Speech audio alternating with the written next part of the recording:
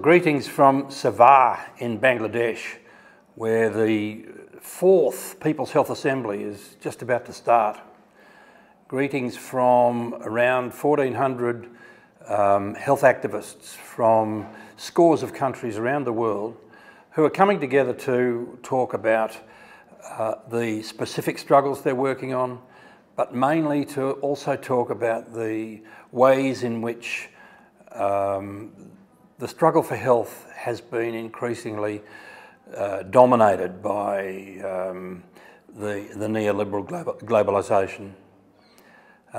There's no doubt that we are facing a health crisis, and we often think about health in terms of two broad areas. One is health systems, and the other is about the social conditions which shape people's health.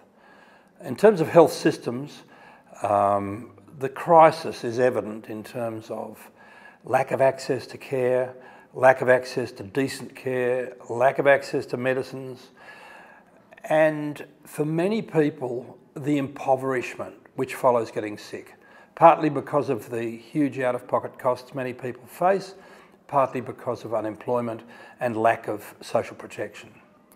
In terms of the social conditions which shape people's health, let me just mention hunger. A quarter of all children under 5 are stunted. That means they're short for age, which means that they're not getting enough food. A billion people lack adequate access to fresh drinking water, and that doesn't include the millions of women who have to walk miles to collect water. 800 million people don't have access to decent sanitation. So when you think about the high levels of research into very rare diseases and compare that to the magnitude of health problems due to just the lack of resources, essentially, you have to ask why. And there's a big, over the last 40, 50 years, there's a very important change has taken place. In 1974, when the newly decolonised countries after the Second World War had a lot of optimism, they adopted a commitment in the United Nations called the new International Economic Order. That was adopted in 1974.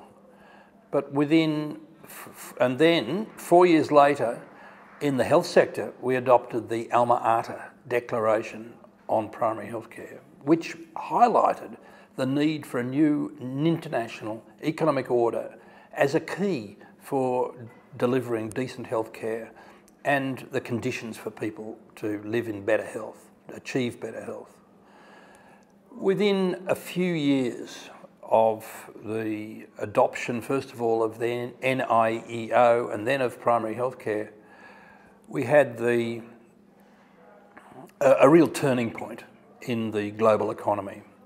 And that was marked by, most dramatically, by the huge interest rate hike which was undertaken in 1981, which was deliberately implemented in order to break the unions and stop their demands for increased wages. But it also had a devastating effect on the developing world, particularly those countries which had borrowed money when money was cheap. And following that, we had the debt crisis and the IMF's imposed structural adjustment. And for many countries, the health crisis got worse at this point. Towards the end of the 90s, there was a reaction against this, and there was a sort of progressive disgust globally with the IMF and structural adjustment. And in 1993, the World Bank stepped in with a very glossy report called Investing in Health, which sought to show that structural adjustment was good for your health. This is the nonsense of this proposal started to become clear in the late 1990s when, in the presence of a devastating AIDS epidemic and the development of effective antiretroviral drugs, the Big Pharma attacked the South African government of Nelson Mandela from 1997 because they wanted to use the flexibilities which had been built into the World Trade Organisation's TRIPS agreement, that's the agreement about intellectual property, that they wanted to use that agreement to reduce the cost of AIDS treatment, of AIDS drugs. So at a time when Big Pharma was charging $10,000 per year, per treatment year, the Indian generic companies could offer it for $350 per treatment year, but the US and the 39 drug companies thought that that was outrageous, and they attacked the South African government in the courts. The global response to that was huge, and Big Pharma lost heavily, and eventually they had to withdraw. And in 2001, there were two major events. One was the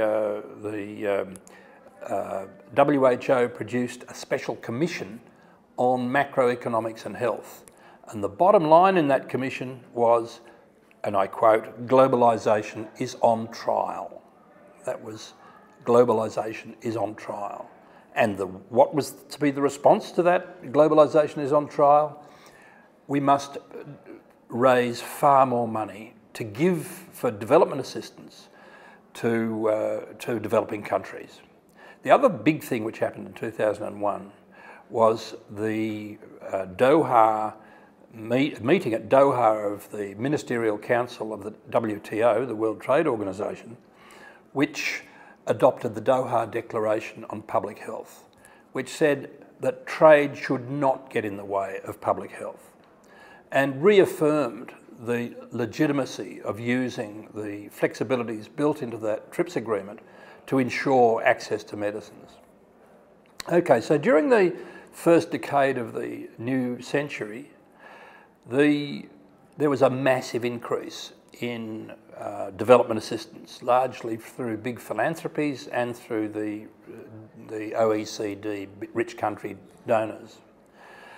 A lot of this was good and produced big impact on getting treatment and getting vaccines. But it also had a very damaging effect on health systems, because the development assistance, so-called, was all delivered through vertical, quite narrowly structured programs, which had the effect of fragmenting existing health systems. And the consequence was that because the health systems were being weakened, the health crisis was not being helped. So where do we stand now? Health crisis is not specific to health. It's about a global economic crisis. And the global economic crisis is a crisis which started in the 1970s. And it is essentially a crisis of overproduction, that with modern technology, you can produce more and more stuff for more and more people with fewer and fewer workers. But if fewer and fewer workers are being used to produce stuff, then there's fewer and fewer people to buy it, notwithstanding their need. And so since that time, the globe has been teetering on the brink of this economic crisis. And the way the corporate world wants to respond to this crisis has been to cut wages, to move production to the cheapest offshore platforms, to insist on economic integration, which means that companies can move wherever they like, but of course workers can't. And the neoliberal paradigm, which is part of this, is about low taxes, low public expenditure, privatising healthcare, accepting widening inequality. So why are we here in Savar? We're in Savar for an opportunity for activists involved in health issues all around the world from many, many countries to come together to share the specificities of the struggles they are facing, to share the detail of the unique situations that people are in and the unique responses that social movements are developing in those contexts, but also to recognise the degree to which those struggles are shaped by a looming economic and environmental crisis and the policy paradigm of neoliberalism, which is designed to address that crisis in the interests of the transnational capitalist class.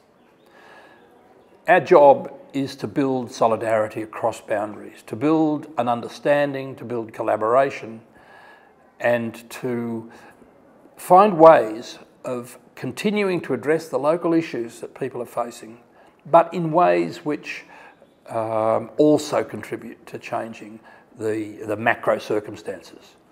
And in future reports from this station, we'll be reporting on some of the key presentations, discussions, manifestations over the next 4 days.